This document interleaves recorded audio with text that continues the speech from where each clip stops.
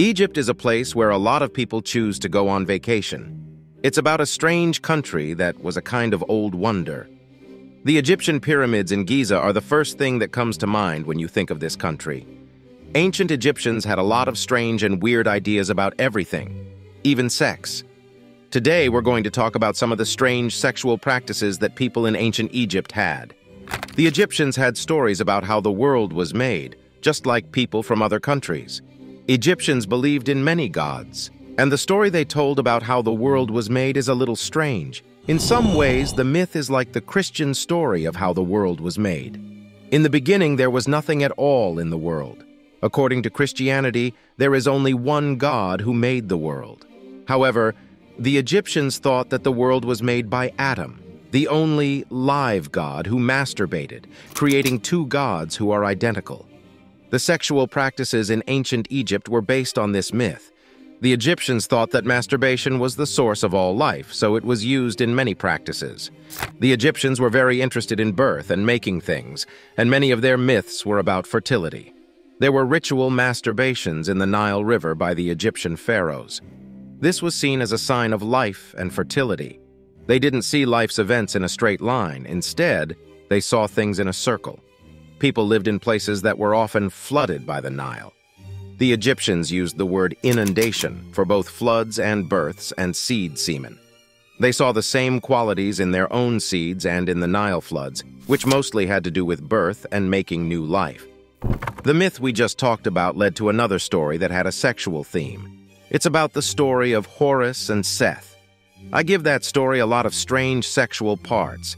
Seth and Horus were two gods who were always at odds with each other. Their daily fight is the best example of how Egyptians lived. When they first got together, they fought over the throne, or who should take over the throne from Osiris, who was Horus's father and brother Seth. Eventually, Horus took over the throne.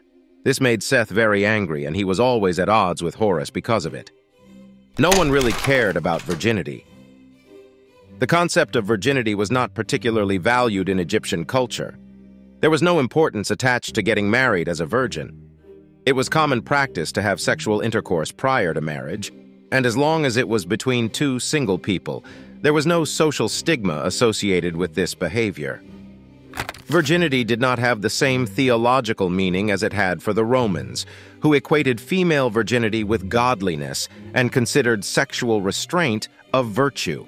In addition, the Romans did not view sexual restraint as a virtue. While having sexual encounters before being married was perfectly acceptable, once you got married, you were more or less committed to that relationship, especially if you were a woman.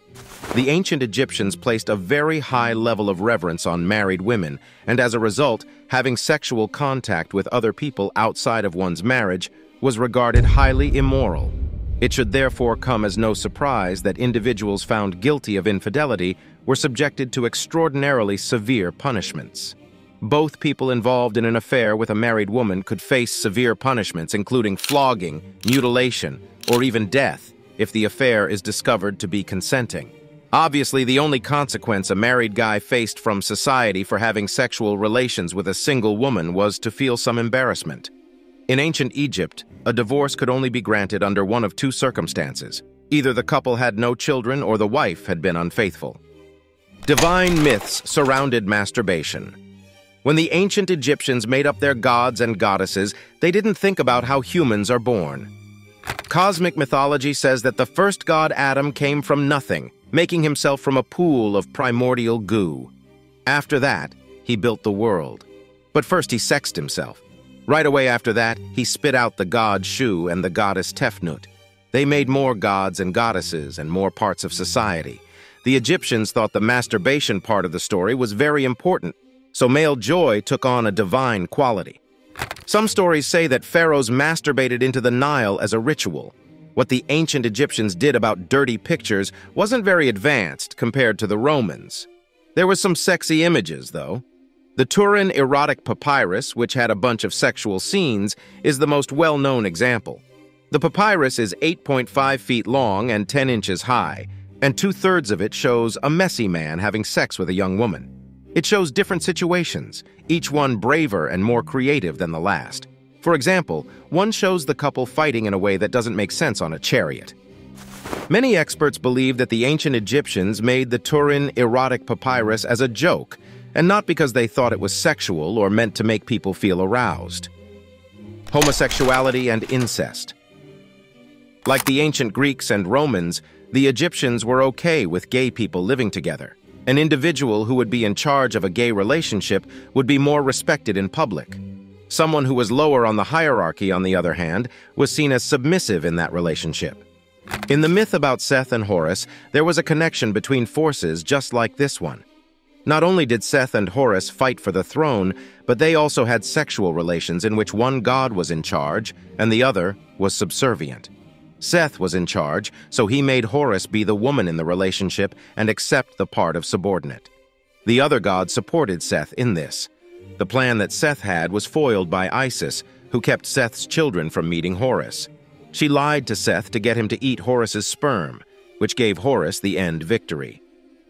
In ancient Egypt, incest was ubiquitous. A lot of evidence suggests that parents and children often got married and had sexual relations. This was common in royal and priestly homes. They were allowed to do things that regular people were not allowed to do. In many ways, the Egyptian king Ptolemy II agreed with this practice. He saw this kind of submission as totally normal. They were brother and sister, and King Tut married his half-sister. This meant that he was born through incest. Tutankhamun, one of the most famous pharaohs, was also born from a connection between a brother and a sister. This was proven by DNA tests on 11 mummies that were connected to the pharaoh in a close way. Like now, this kind of relationship led to major health problems. Then, this behavior helped the royal family gain more power, even though it was against Egyptian law. It slowly spread to less respectable families and regular people over time. Necrophilia. Because the Egyptians were so interested in life, they paid a lot of attention to the future, or life after death. There are also some strange things about death. Among the ancient Egyptians, necrophilia was an important part of their society. Herodotus, a famous Greek scholar, wrote a lot of stories about this tradition that we can learn from. He said that some people didn't let the dead go for a few days because the people who were preserving them liked having sexual relations with the dead. People who worked as embalmers didn't want to have sex with dead bodies because they would start to break down after a few days. Herodotus wrote a lot about this practice, so it was definitely common in ancient Egypt. A lot of stories had something to do with necromancy. We talked about the story of Seth and Horus. Osiris was Seth's brother. When Osiris died, Seth and Horus fought over the throne. Osiris's dead body was slept with by another god named Anubis. Another name for the god Adam is Ra. Adam made the world by masturbating. Horus was born from the connection between Osiris and Isis, who were both dead. This means that Horus was born through necrophilia. Horus later had sexual contact with Seth all the time. If necrophilia was common among the gods, then it was almost certain that it was also common among people on Earth. Circumcision and prostitution. People from other cultures thought that the practice of circumcision was very strange because they had never seen anything like it in their own cultures. Over time, this custom spread to many other cultures. For example, when Herodotus wrote, this custom was still common among the Jews, even though their culture wasn't as developed as it is now. Men who were born in Egypt were cut, but tourists who went there did not follow the tradition. At these events, a lot of guys were circumcised at once. Herodotus wrote that more than 120 men could get together at that time, and it might have been fun for them. In ancient Egypt, people thought that prostitution was a good thing. People thought that prostitution was a good thing to do for the gods. In ancient Egypt, prostitutes were seen as pretty important, which is different from how they are seen today in many countries. At this point, prostitution is not legal, and girls who do it often do it behind closed doors and get in trouble with the state. It was very common for prostitutes to work in ancient Egypt. So that they would stand out from other women who weren't prostitutes, they wore bright red lipstick and other makeup. They had a lot of tattoos on their bodies. It wasn't legal for prostitutes to work everywhere. They could only do it in places where their customers would be happy. In Egypt, prostitution was popular and was seen as just another type of trade. In this case, the trade was in people, specifically women who were sexually exploited by powerful royals. Gender transformation. Because the Egyptians had a psychic sense of time, they also had a sense of gender flexibility. The gods were reborn many times, and their processes of life and death were the same as ours. People used to think that gender changes happened after the fact, but they happened during that time. In order to have a good afterlife, women had to change into guys. In Egypt's past, women did most of the things that men did. Goddesses, on the other hand, had traits of the other sex, so they often had beards in art. Egypt had a need for different kinds of birth control, just like we do now. Egypt had a very open attitude toward sex, so people there loved sexual pleasure. It was thought that condoms made from sheep's guts would keep people from getting pregnant, but they also helped spread STDs. A method of birth control was based on acacia gum. In the past, women would push animal dung, like that of alligators, into their vaginas to stop sperm from getting in. At that time, the Egyptians really cared about birth control and were quite ahead of other countries in this area. To avoid having babies, they used crocodile dung and acacia gum. The ancient Egyptians, like people today, wanted to have some say over how many children they had. Because of this, they came up with ways to stop having babies.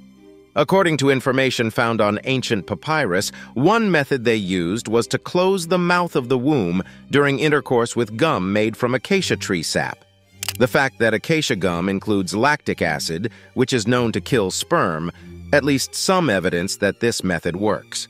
They used a different way where they put honey and sodium bicarbonate together and put it on the inside of the vagina. A kind of diaphragm made of crocodile dung, dates, acacia, and honey was another choice. Cleopatra reportedly made a vibrator out of bees. The idea that Cleopatra was sexually hungry comes from myths and Shakespeare. When the Romans came, Cleopatra had a son with Julius Caesar that she wasn't married to. As time went on, she started dating Mark Antony, which ended up killing her. But it is said that Cleopatra found other things to do when her bedrooms were empty. Some say she put angry bees inside either a hollowed-out gourd or an empty papyrus box and then used the homemade device as a vibrator. Just to be clear, the vibrator story has always been just a myth that can't be proven.